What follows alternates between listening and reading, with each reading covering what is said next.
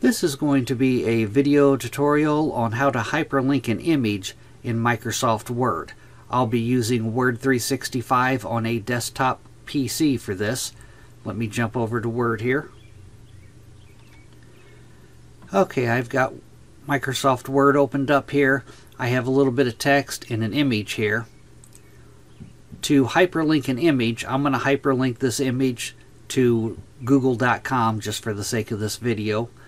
To hyperlink the image, though, you need to select the image to where you have the bounding box around the image.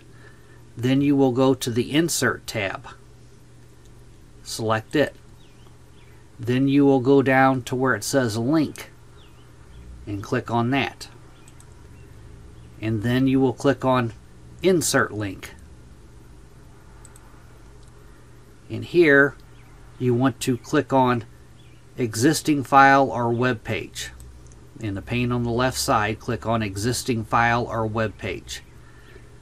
Then in the address area, you will paste the address that you want to hyperlink the image to. Like I said, I'm just going to hyperlink mine to google.com. Then I'm going to click on OK.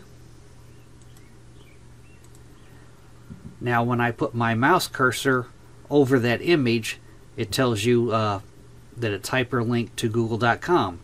It also tells you if you hold down the control key and left click, it'll go to that website. I'm going to hold down the control key, I'm going to left click, and there's the website right there, google.com. That is how you hyperlink an image in Microsoft Word. Thanks for watching.